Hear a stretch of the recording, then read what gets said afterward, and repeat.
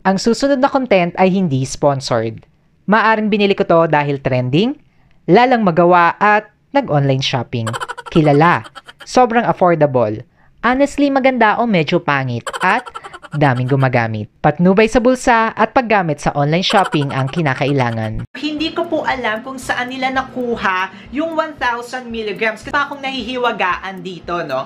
Ang pangalan niya kasi ay Joju Collagen. Pero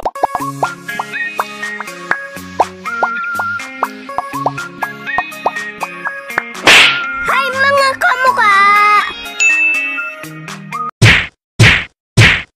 Hi mga kamukha, tayo nga po ay nagbabalik. Glutang ina nyo! Heart, heart! Para po sa video natin ngayong araw na ito ay isang supplement na naman nga po ang ating re-reviewin. Ano nga ba yan? Ito yung tinatawag nila na Joju Collagen Dipeptide. Let's go na agad sa packaging. For the packaging, combination siya ng black, white, and pink. What I like most about these product mga kamukha ay naka-indicate talaga dito kung ano nga ba yung mga mahahalaga or ano nga ba yung mga ingredients list niya. Unlike sa iba ng mga brands or sa iba ng mga products na hindi talaga nila nilalagay lahat. Pero dito, kitang-kita nyo talaga na indicated lahat ng kanyang ingredients. Para sa kanyang ingredients, kailangan gumilid-gilid ni Sir Lawrence para makita nyo ang kanyang mga ingredients. Meron itong fish collagen dipeptide na 100 mg. Meron itong L-glutamine na 100 mg. Meron itong L-cysteine na 100 mg. Meron din itong L-glycine na 100 mg. Zinc amino acid chelate na 20 mg. Citrus sinensis extract na 10 mg. At meron din itong rice extract na 2 mg. At ngayon nga ibibigay ko ang aking final thoughts para dito sa Joju na collagen dipeptide. I thought it would be easy. I never thought it would be so hard. And now it is in. I never saw it coming from the start. Before nga tayo mag-start ng kahit na anong review dito sa ating channel, and before nga kayo mag-take ng kahit na anong supplement, always ask yourself kung ano nga ba yung gusto nyong ma-achieve sa inyong skin. Gusto nyo ba na pumuti kayo ng sobra-sobra? Gusto nyo ba magkaroon lang ng glowing skin? Meron ba kayo na mga pimples? Nag-acne breakout ba kayo at gusto nyo mawala? Or medyo nagsasag na ba ang inyong skin at nagkakaroon na kayo ng wrinkles, fine lines at gusto nyo mawala? At kung gusto nyo mapanood ang aking detailed video niyan, meron po tayo niyan nakalink sa description box sa baba. Kapag na-ask nyo na nga po ang inyong sarili, ay pwede na natin i-check ang kanyang ingredients. Of course, ingredients tayo magpo-focus kasi yan po ang mag-e-effect sa inyong katawan. I-check na natin itong kanyang active ingredients. Alam nyo, ang gusto ko dito sa Joju na collagen dipeptide, alam mo talaga na FDA approved to sa Thailand. Kasi aside from yung Thailand na character, meron din talaga sila na English translation, which is hindi na tayo kailangan na mag-picture pa tapos ita-translate natin, and nakakatuwa naman yon. Pero, ang medyo nahihiwagaan ako dito mga kamukha. Kasi nakalagay dito na ang kanyang active ingredient or nutritional fact na every tablet nga raw na inyong ititake ay makakakuha kayo ng 1,000 milligrams. Pero upon checking the ingredients and its milligram content, hindi siya aabot talaga ng 1,000 milligram. Kasi kapag inad nyo yung milligram content ng mga active ingredients niya, aabot lamang to ng 432 milligrams. So, hindi ko po alam kung saan nila nakuha yung 1,000 milligrams. Kasi nakalagay dito, matatanggap ko pa sana kung nakalagay ay per 2 tablets. Kasi yung iba, ginagawa nila ng marketing strategy. Nilalagay nila doon sa taas na per 2 tablets, tapos naka 1,000 milligrams. Ito hindi eh. Ang nakalagay talaga dito ay 1 tablet is equivalent daw ito ng 1,000 milligrams. Kaya kung alam nyo po yung kasagutan kung bakit nila dinedeclare na 1,000 milligram pero hindi naman talaga 1,000 milligram, paki-comment nga po sa baba.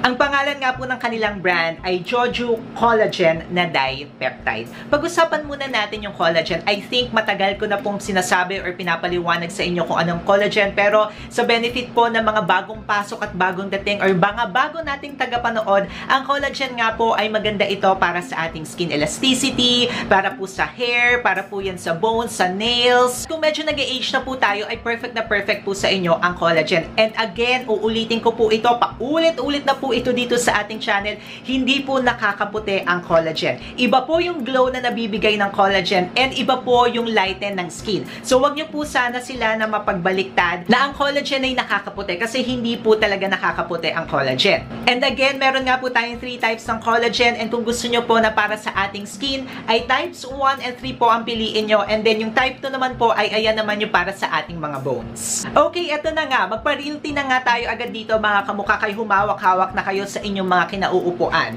Okay, ayan. Alam nyo mga kamukha, isa pa akong nahihiwagaan dito, no? Ang pangalan niya kasi ay Joju Collagen. Pero, kung titingnan po natin yung kanyang active ingredients, actually, mas mataas yung active ingredients ng kanyang glutathione. Yung glutathione niya kasi, pag pinagsama-sama natin yung L-glutamine, L-cysteine, and L-glycine nito, makakakuha ka agad per tablet ng 300 mg. By the way, yung L-glutamine tsaka yung L-glycine ay ito po yung tinatawag natin na free form ng glutathione. So, yung free form po ng glutathione, ito yung mga bago, no? Makabago na po ito. If i-compare po natin ito sa reduced na glutathione or sa L-glutathione, na yung mga high-tech, no, kung tatawagin natin, or makabago. Sabi ko nga rin dito sa Pilipinas, kung gusto nyo magpa-FDA approve ay hanggang 500 mg lang. Pero nga, dahil nga nauuso na itong mga free-form ng glutathione, umaabot na sila ng 1,000 or umaabot ng 600 or 700, 800 yung milligrams per tablet or per capsule. Dito sa Pilipinas, ang may free-form ng glutathione ay sina Kansai, Luminous, I think, at saka si KB Glutathione. Kaya, to be honest, medyo nagulat ako nung nakita ko ito, no? Kasi 300 mg yung kanyang glutathione, pero 100 mg lang yung kanyang collagen. Which I think, pwede pa nila tong tawagin na Joju Glutathione or Joju Freeform Gluta.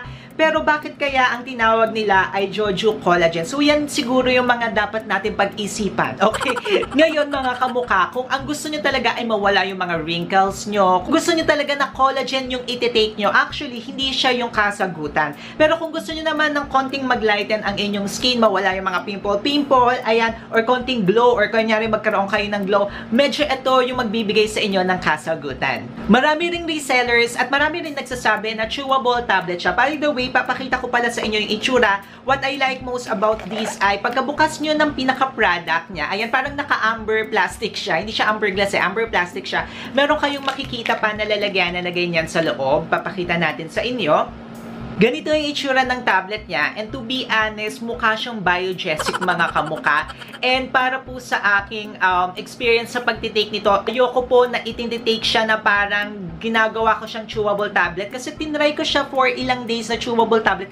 Hindi ko talaga siya kaya kasi yung lasa niya ay ganoon na parang chewable tablet yung feeling niya. Feeling ko kasi parang may coating pa siya sa labas na para talaga siya na tablet form na iniinom at hindi siya pwede na gawing chewable tablet. I don't know kung ako lang yung nakakaramdam nito, pero sa lahat ng mga nakapag-take nito, ginagawa nyo rin bang chewable tablet? Kasi ako talaga hindi ko kinaya na i-take siya as chewable tablet. Though matamis naman siya ng konti, pero may aftertaste talaga siya na feeling ko hindi talaga siya bagay as chewable tablet at mas okay pa to. Tinitake na lang natin.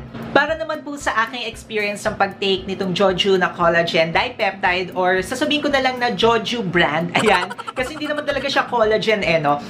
Masasabi ko na unang-una, hindi ako nag-breakout. Hey, almost 3 weeks or actually 3 weeks ko nga po itong tinake and kung titingnan nyo po yung last na tinake ko po na isang collagen tablet, sobrang tagal na po or matagal ko na po talagang na-take and talagang tiningnan ko talaga yung magiging effect nito sa aking katawan. Kasi nga po, medyo maganda yung last na na-take ko na collagen, kaya sabi ko, sige, bibigyan ko to ng time talaga at reviewin ko talaga siya ng mabuti. I take this nga rin po ng 2 times a day, isa sa umaga tapos isa sa gabi before I sleep. And nakakatuwa rin naman po na as a person na may hyperacidity and sobrang sensitive po talaga ng aking sikmura kapag medyo maasim po yung mga naiinom ko. Nakakatawa naman po na hindi nagkaroon ng ganoon na effect sa akin. Pero ito na naman nga po yung aking mga pa-realty or pa-realty ni Sir Lawrence.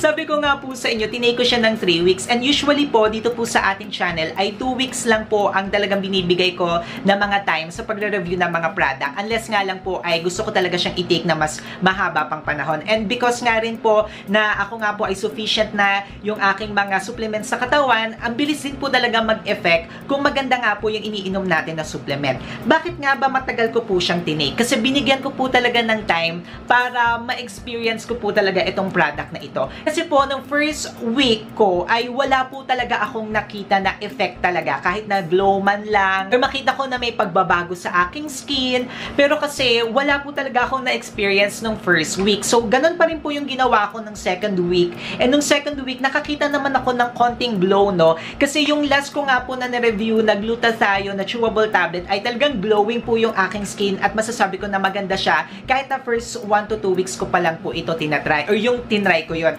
And with this one nga po, for the second week, may nakita naman po ako na glow at nakakatuwa rin naman kasi hindi ako nag-breakout, tapos hindi rin naman ako inacidic or hindi naman ako inatake ng acidic ko dito. Okay lang naman siya yung product na ito, no? Pero kung nag-e-expect talaga kayo ng pag-lighten ng skin or pag-glow talaga ng bonggang-bongga ng skin, I think hindi niya talaga kaya yon. Kung third week nga po, ang ginawa ko, sinabay ko siya sa Glutathione kasi sabi ko, titingnan ko na nga kung makikitaan ko ba siya ng effect. And sinabay ko po siya dito sa Whitelight na Glutathione na Sublingual, and makikita nyo po yung susunod natin na video about this one. Ayan, Sublingual siya. Ayan, ini-spray lang siya sa ating bibig or sa ilalim ng tongue, and abang-abang kayo para sa review ni Sir Lawrence dito.